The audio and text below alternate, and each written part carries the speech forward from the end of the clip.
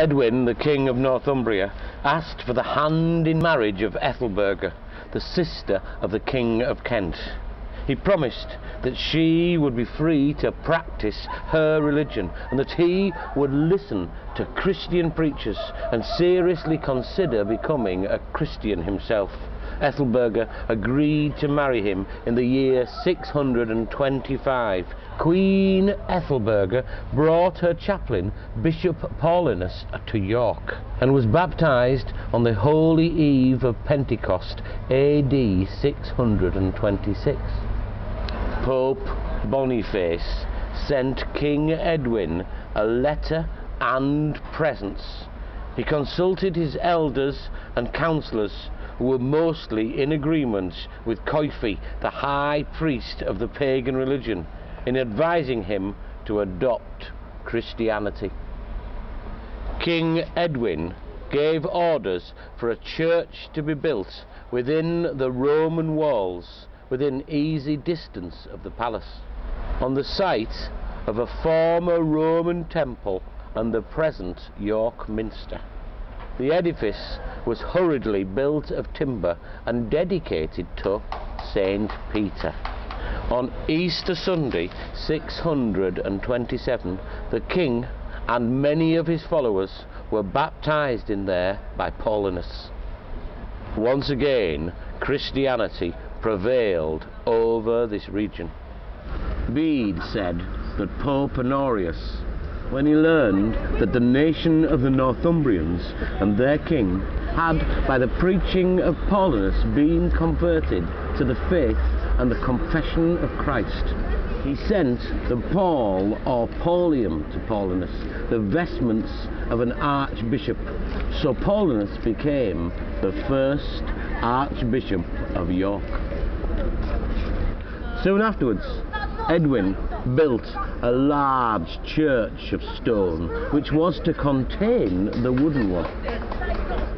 But in 633, before the church was finished, the king was defeated by Cadwallon of Wales and Penda of Mercia and was slain at the Battle of Hatfield Chase. His head was brought to York and subsequently placed in the church of St. Peter, which he had begun, and it was deposited in the porticus or chapel of St. Gregory the Pope, from whose disciples he had received the word. Paulinus fled, and to this day his achievements are remembered in prayer. Almighty and everlasting God, we thank thee for thy servant Paulinus, who thou did call to preach the gospel to the people of northern England. Raise up, we beseech thee, in this and in every land, evangelists and heralds of thy kingdom, that thy church may proclaim the riches of our Saviour, Lord Jesus Christ, who liveth and reigneth with thee and the Holy Spirit, one God, now and forever. Egbert succeeded as Archbishop and was consecrated in 767.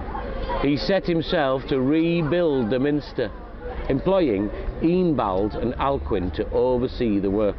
Alcuin wrote, "For as the warlike King Edwin had received the water of baptism, the bishop had constructed a large altar and covered it all about with silver and gold and jewels.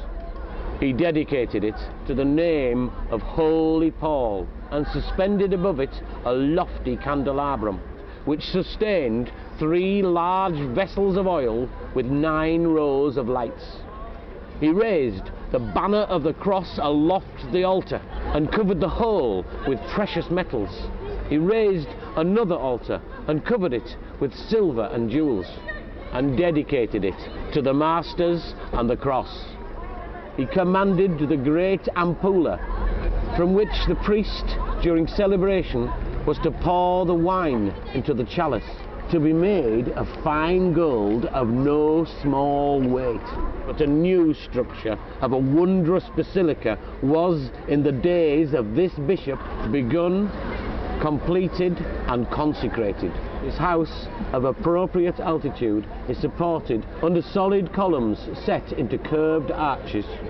Within, it sparkles with admirable ceilings and windows, and in its beauty shines, environed with many aisles. It has a great number of apartments with distinct roofs, which contain 30 altars with various ornaments. 2 disciples, Eanbald and Alcuin, at the command of the prelate, erected this temple, and he himself consecrated it to the Ialma Sophia, the Saviour, 10 days before his death.